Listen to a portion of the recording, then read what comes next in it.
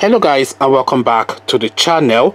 Now guys, the fact that they have felt the need to come out and deny it speaks to exactly why there might be a grain of truth to it. So with that guys, I bring you this. Buhari denies sidelining Osinbajo after sacking vice president's aides. So that's the headline.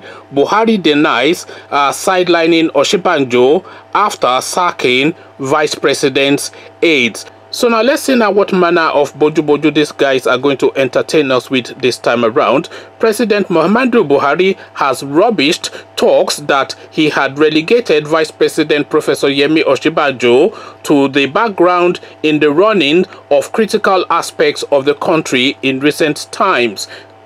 The denial came shortly after Buhari approved the sacking of 35 aides of the vice president. Senior special assistant to the president on National Assembly matters, that is the Senate, Senator Babajide Omowurare, on Wednesday in Abuja, said that Buhari had not sidelined the vice president by traveling outside the country without transmitting a letter to the National Assembly to empower Osinbajo to act as president whilst he was away.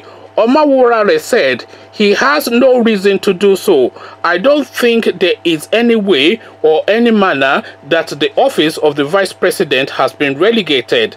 The president of the Federal Republic of Nigeria can work from anywhere in the world. On Monday, Chief of Staff to the President, Abba Kyari, had reportedly taken a bill to him to sign in London, attracting criticism from far and near.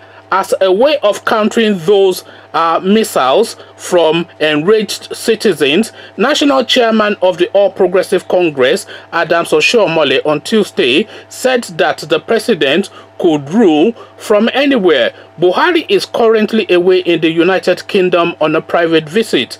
A visit, observers say, is for medical purposes. A source in the presidency, whilst confirming the sack of Osinbajo's aides, said it is true that many of the vice president's aides were given termination letters last night. However, I cannot confirm the exact number because it was not done in public, but you know it is political. Though both camps continue to deny any rift in their midst, observers maintain that a strong cabal within the presidency was working tirelessly to reduce the influence of Osinbajo in the Buhari administration.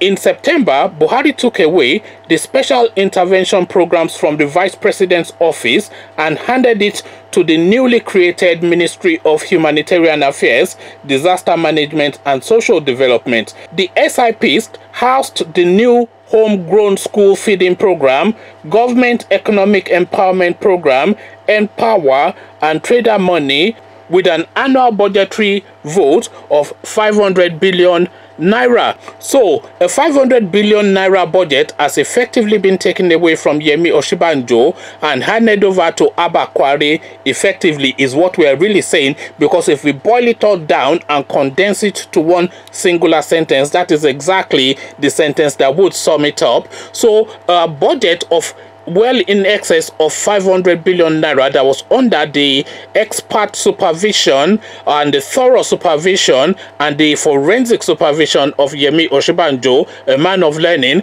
has been taken away from him and handed over effectively to people that are under the supervision of Abba Kyari effectively. So an unelected shadowy figure is now in direct supervision of well in excess of 500 billion naira of Nigeria's money. And this is the game now that is being played now within that Aso Rock quarters. So now this is now the life and times of Yemi Osinbajo. He's been completely stripped bare and stripped naked, and the whole purpose that he now serves is now just to go around to events and blow big grammar and make big speeches. And this is really all that is left for him to do now for the next 4 years. That is all they require him to do, to go around and represent and look pretty. So the Bobrisification of Yemi Osinbajo continues. This guy continues to be Bobriskified in the public space. He's been stripped bare and dressed in women's clothing. Effectively is what is now happening to Yemi Osinbajo. Put me in a pink tutu and call me Fifi is now really the reference point for the vice president of Nigeria now, who is now being turned into a lady type person. Conversations in the comment section. Come tell me what you're now making of this now show of shame that we're seeing in the corridors of power of Nigeria, with the vice president of the country, the second citizen, being stripped bare and debased in this public manner that we're seeing by unelected entities within that corridor of power. Let's have a conversation about this. So click on subscribe, then come join me in the comment section. Let's see what we're making of all this. Let's come to an agreed position together. So I'll leave you here. Join me in the comment section. But here I say peace.